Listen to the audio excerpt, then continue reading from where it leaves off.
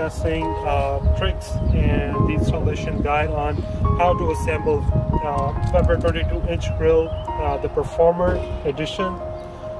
This costed me around like $249. You can get it on sale as well, around like $200 price.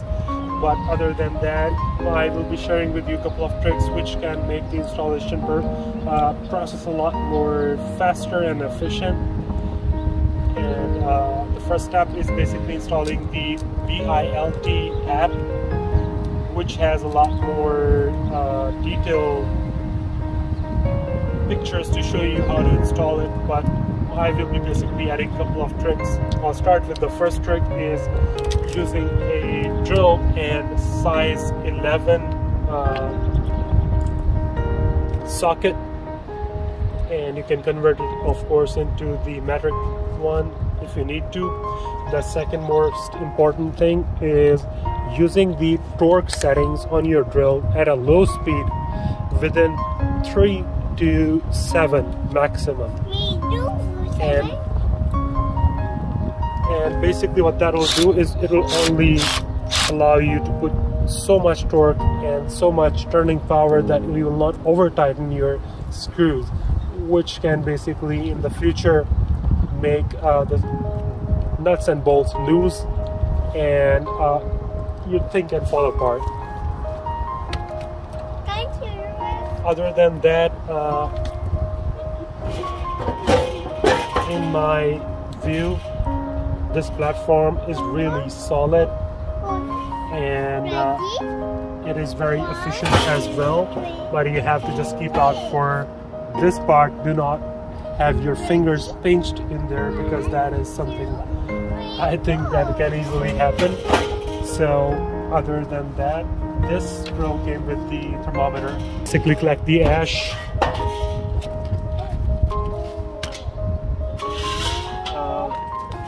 And here you can very easily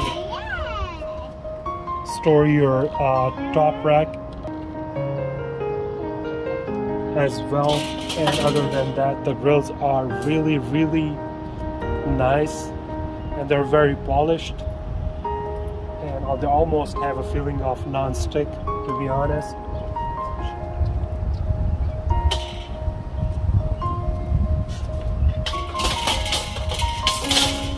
Other than that, this grill almost took me 1 hour to install, but using the drill and the socket trick, you can of course cut down 15 to 20 minutes from there. But other than that, please keep a deep focus on the torque settings. Use them between 3 to 5, as well as the vent for increasing or decreasing the heat and controlling the heat. And it comes with this plastic or almost rubbery kind of handle as well, which was not there in the previous version. Other than that, I will show you now on the bottom side. And this on the bottom side, lifting this is very easy, and definitely it's a very strong platform. Other than that, on the bottom you can see the ash collector.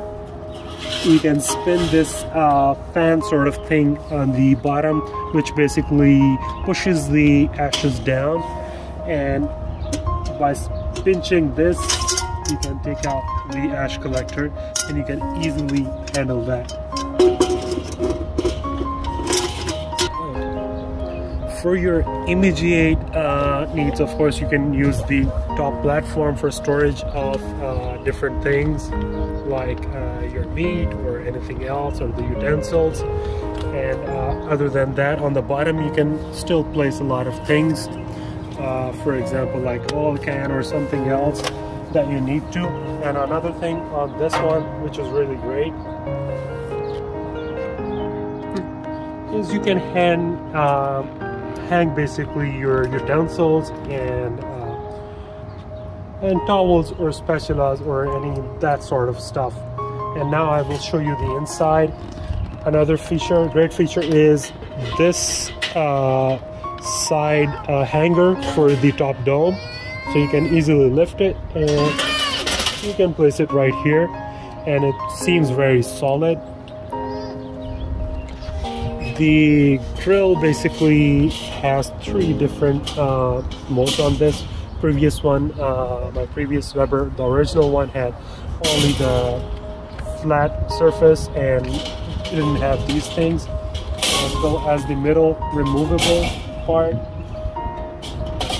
And I will show you the coal area here as well. This grill is definitely very solid as well, and it doesn't have too big of holes in there. These are fairly modest, and you can see the fan below. The holes for the coal are a lot larger as well, for the ashes to fall through here, and of course spinning motion and everything seems very solid.